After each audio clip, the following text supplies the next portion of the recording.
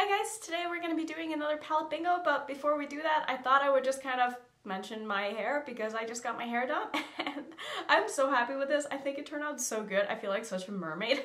Let me know what you think. I think this might be my favorite color that I've ever had, and I also feel like every makeup look that I do from now on until I get my hair done is completely going to clash, but that's okay because I don't really care, especially the look that we're going to be doing today. So did I say we're going to do a palette bingo? I think I did, but we are going to be using the new Melt palettes. They're not really new anymore, but they're kind of new on the market, I suppose. But we're going to be using both of these, and I think what I want to do is I want to draw 3 shades from each palette. So if you haven't already seen these, this is the Vida palette. This is like a green and red and neutral palette. These are so beautiful. I just love these palettes. And then we're also going to be using the Muerte palette, which looks like this. So I feel like this is the one that would like go with my hair, but then if I get a lot of colors from the other one, we're gonna be kind of but it's fine. I'll make it work. I'll find a way to make it work. So we're just gonna get straight into this. I have my random.org pulled up on my phone. We're gonna draw 3 shades from each. So let's start up with the Muerte palette here. So let's generate the first numbers. So we have number 8, number 5, and number 4. So 4, 5, and 8. That would be, let's see, 1, 2, 3, 4, we have a gray, 5, we have a dark blue, 6, 7, 8, and we have a dark red. Okay, this is gonna be a very, very intense look. Not really what I was going for today, but I guess I didn't really know what I was going for since I was doing this, but this is gonna be interesting. So let's just go ahead and draw the other 3 here, so let's just keep going. Next, so we have number 1, 10, and 7. 1, 10, and 7. 1, 7, and 10. So the first shadow is going to be number 1, which is the green. I really despise this green. And then number 7, 2, 3, 4, 5, 6, 7. We have an orange and we have a red. This is going to be very interesting. I do think, however, that these colors kind of go together at least. Maybe not like the gray is the best with this look, but I'm gonna go ahead and prime my eyes, and I'm gonna think about what to do. I actually have a lunch I'm going to after this with someone I've never met before, so she's probably gonna think I'm crazy. Actually, it's a YouTuber. I don't know if I want to like name drop because that's kind of weird, but maybe I'll talk about it in a future video. But I'm definitely really excited because it's always fun to like meet new YouTubers, especially people who live close to me that I can become friends with, because like I've said before, I don't really have any friends, so it would be great to like have some friends that I could just like text and be like, hey, do you want to grab coffee, you know? So I'm very excited, but like I said, I'm gonna go ahead and prime my eyes with my Natasha Denona eyeshadow base. Okay, so I still don't have a plan, so we're just gonna start because otherwise I'm gonna be sitting there staring at my hand for the next 30 minutes and I don't have time for that. So I'm just gonna start off by taking the yellow and putting that into my inner corner just to have something to like build a look around, I guess. So I'm gonna go ahead and just pack that into my inner corner here, and we'll just kind of see what happens, I guess. Sometimes the looks where I don't plan things out in advance turns out to be the best ones, so fingers crossed that this is going to turn out okay at least. Like, I really wish I did not have that gray. Like, that gray is completely throwing off everything for me and I don't know what I want to do with it. Like, I could put it in my crease, but I think it might be a little bit too dark as a transition shade, but I also can't really use it to deepen anything up with because of the other colors that I have. And I have so many dark colors that, like, it's just going to get muddy if I use that along with some of the other colors. So I don't really know what I'm going to do with this look. I'm kind of thinking that I want to do maybe the gray and the blue in my crease, because then I can have the green on my lid, and I feel like those are kind of going to work together, and then I can have the more like dark brown burgundy shade on my lower lash line as well as the red. I don't really know. I don't like this color story and it's really bugging me, and I also hate that green, so you know what, scrap that. I think I'm gonna do the opposite. I'm going to put the warm tones in my crease and the cool tones on my lower lash line. Don't ask me why, it's just kind of what I feel like doing, and I just feel like it's going to kind of look better with my hair to have like blues on my lower lash line. I don't know. We're just gonna try it. Hopefully it's gonna work out. So I'm gonna start off by taking the red and I'm going to put that into my crease, and then I'm gonna take this dark brown burgundy shade to deepen it up with. Now the real question I'm asking myself right now is, why did I decide to do this today? Like, I could have chosen any other day where I don't have any plans to leave the house, but nope. I decided to film a palette bingo on a day where I actually have something to do and someone to meet. And now I am very much regretting my life decisions, but hopefully this is gonna turn out okay because I don't have time to redo my makeup if this turns out bad, so pray for me. Actually, now that I think about it, I did the exact same combination on my top lid in my first impression with this palette, I'm pretty sure.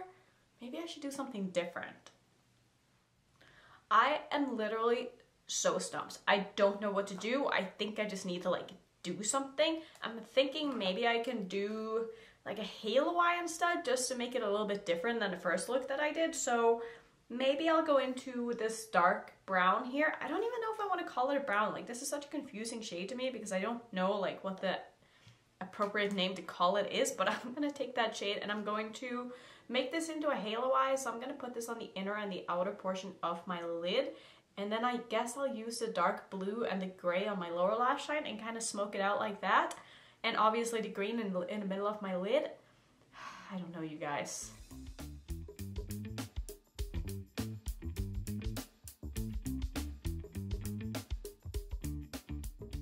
And the other question is, with that green being so bad and having a hard pan, I don't know how I'm gonna be able to get it onto my eye because that color is so bad right now and it's so crumbly and so dry.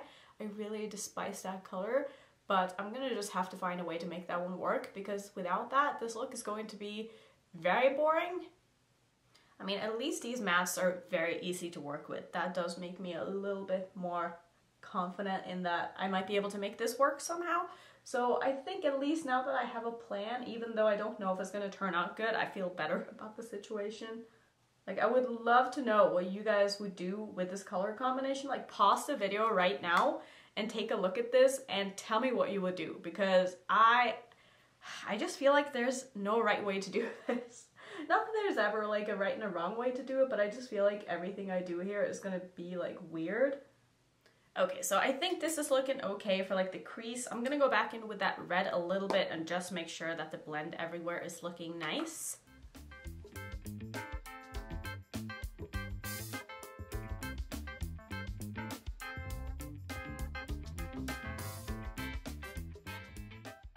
Okay, so let's go ahead and try that green shade. I think what I'm gonna do is I'm gonna put down a little bit of glitter glue, because that way when I put my brush into the shadow, I'll have a little bit of glue on the brush, so that should help me pick it up because it is so dry. You guys have no idea. If you didn't see my first impression video using that palette, I will have it linked up in the corner, but that thing literally got hard pan like right after the first time I swatched it, which is, it's so bad for a palette that is like so expensive, you know, like I feel like that shouldn't happen. But on the other hand, I can kind of excuse it because I love the mattes in it so much. So I'm gonna go ahead and first take some of my, what did I use? My Too Faced glitter glue, and I'm gonna put that in the middle of my lid where I want this shadow to be here. And I'm gonna take this same brush and dip this into the green, and we'll just see how this goes. Yeah, this still is really not picking up much, but I'm just gonna take my time with this and try to build this up as much as I am able to here.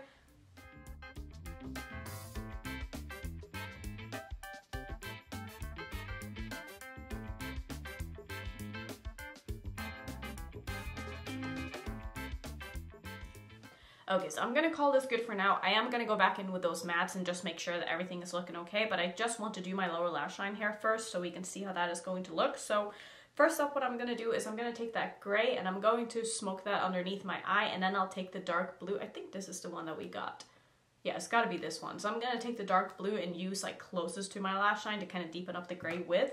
Now I'm gonna try to not be like super heavy-handed with this, and like I said, use this as more of a transition shade to the blue here.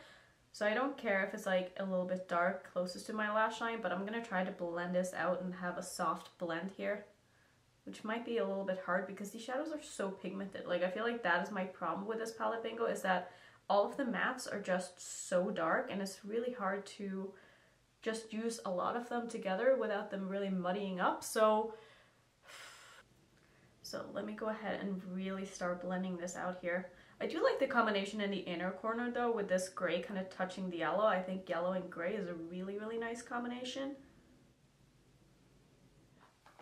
Yeah, I don't know how I feel about this. I'm gonna next go into that blue. And I'm just going to place that over that gray, like closest to my lash line here. It's probably going to end up looking a bit more dark gray than blue, but I do think I'll be able to get this blue to show through at least a little bit here, especially if I put a dark blue in my waterline or something like that.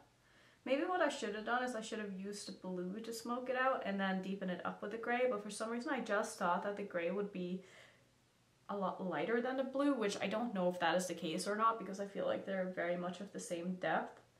I don't think this is looking terrible, but it's just not, it's not something I would have done if I could have chosen what to do, you know? So I'm gonna go ahead and finish off. I'm gonna just work on the blends a little bit more. I'll put something in my waterline, put on some kind of a lipstick, most likely a nude, because what else am I really supposed to do with this? And then I'll be back and I will show you the look.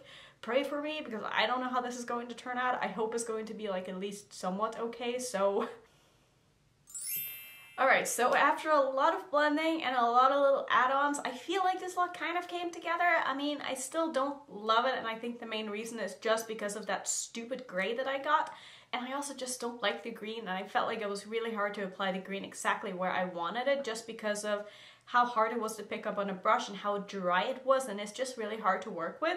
But I do think that it kind of came together in the end with like 10,000 layers of mascara. Thank God for mascara. I don't know what I would do without it. So also sorry in advance for this being the only eyeliner that I'll probably use for as long as I have this hair color because it just matches perfectly. This is Deep End by Urban Decay, and if you've been on my channel for a while, you know how much I love this eyeliner, and I'm so happy I have like an excuse to pull this into every single look that I do now because it's just going to match perfectly.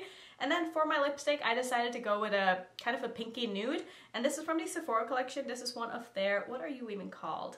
Oh, Lip Stories, and this is in the shade 3. This is what it looks like. These are really, really cute. I like the formula on these a lot. They're very, very comfortable, very easy to apply, very creamy. They're not very long lasting, but doesn't really matter. So that's going to be the look. Please, please, please let me know what you would have done with these colors. I feel so stumped still, and I don't know if I would have changed anything, and if I did change something, I don't know what I would have done.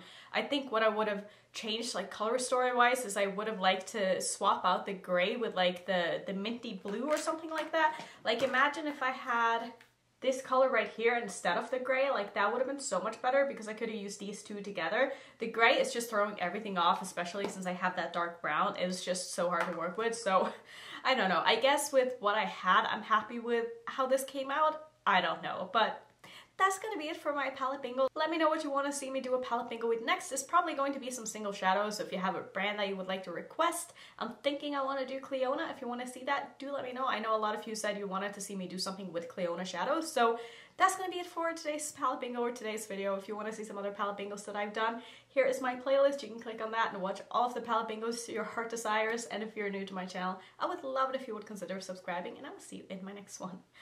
Bye.